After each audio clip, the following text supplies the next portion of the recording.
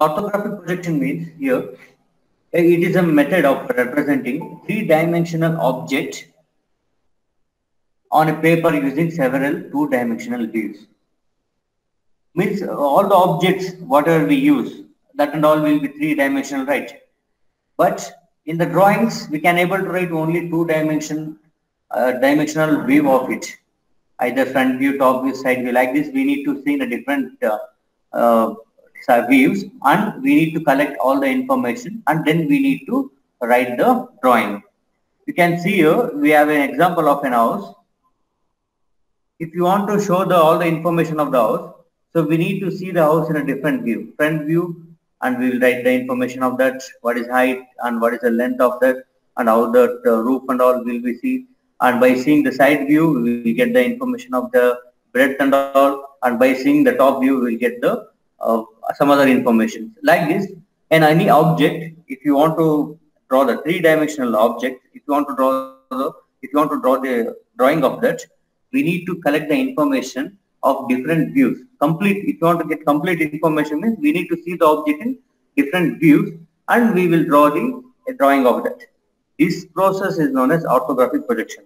For that, we need to follow a method. So that method means we need to keep the object, observer, and plane of projection. Here, this is a plane of projection, and this one is the object, and here the observer. So these three should be kept in line, and observer should be see the object. This is the projection lines, we can say. So that is the directions of projection. We need to see the object in a manner that all the rays should be parallel to each other, and this rays should perpendicular to the object. Then only we will get the shadow of this object, and then we will get the information of it. This is the front we are seeing, from the front of the object we are seeing. So then we will get the front view. And same way, if you see from the side, we'll get the side view. And like left side or right side, we'll get the left side view or right side view. And when you see it from the top, you will get the top view. Like this, we will get all the information, and we will write it on the 2D paper. This is what orthographic projection. Next topic we are discussing, orthographic projection. So what is meant by orthographic projection? The orthographic projection means representing the three-dimensional objects in a two-dimensional paper or the drawing sheets by using different views. That means if we take the object, how it should be followed. Say this is a three-dimensional object. This object is having length, breadth as well as height. So this is having three dimensions. If you want to draw the image or drawing of this object on a 2D paper, in the drawing all the information should be drawn. How should we do? By seeing the object in different view, front view, side view, top view, and we will draw the image of this object, and all the dimensions should be followed. So that is what this process is known as orthographic projection. Again I will repeat.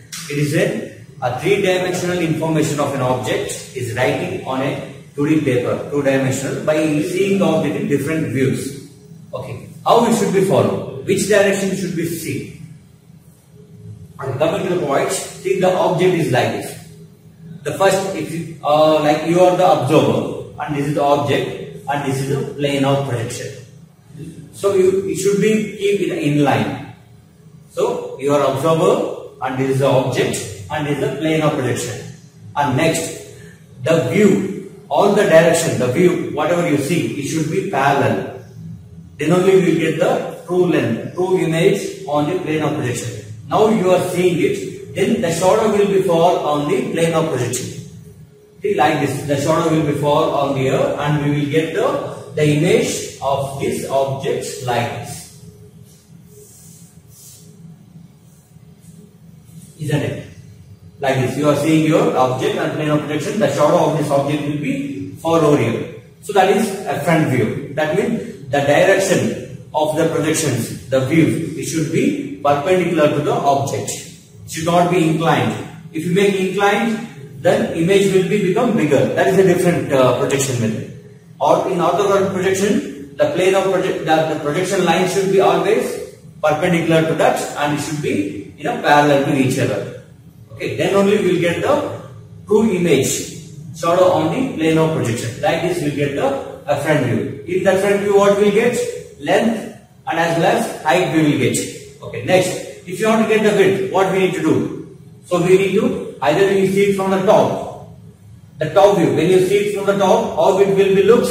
It will be looks like a square. This is a square prism object. So if you see from the top, only see top means this portion you can see. How it will be looks when you see it from the top.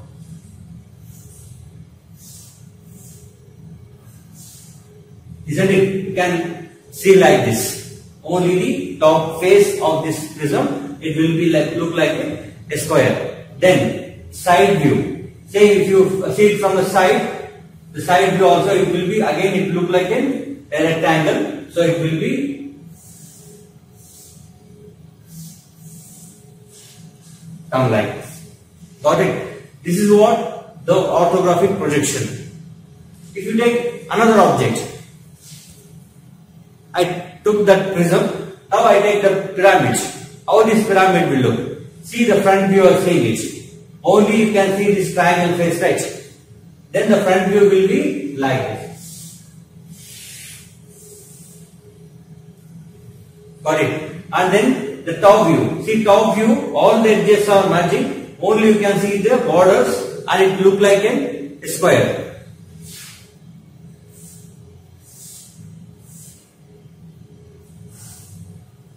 Okay. Along with that, see these are the four edges from the apex. These and all you can see. So that's why you have to join the center. Like these are the four edges like this. Then side view. In side view again it look like a triangle.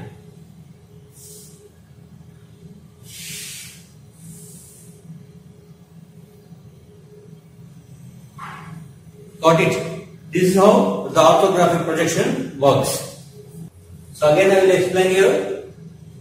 The observer,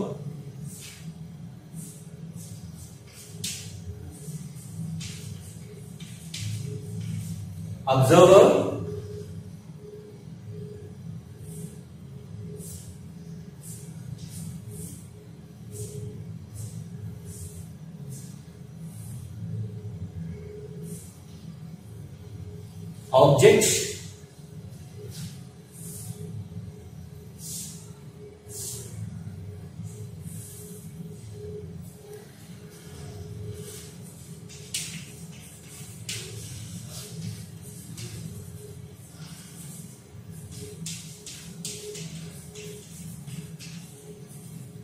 plane of projection like this. All these to be kept like this, and the observer should be see the object. The projection lines should always parallel and it should perpendicular to the object, and then the shadow will be fall on the plane of projections like this. We will get the front view. Similarly, in the same way we need to see the object in different view. For example, front view and top view and side view like this. Or keep the object in, give us different faces, front, top and side view, and we will draw the projections, the shadow on the plane of projection, and we will get all the information of this object. This is how orthographic projection works.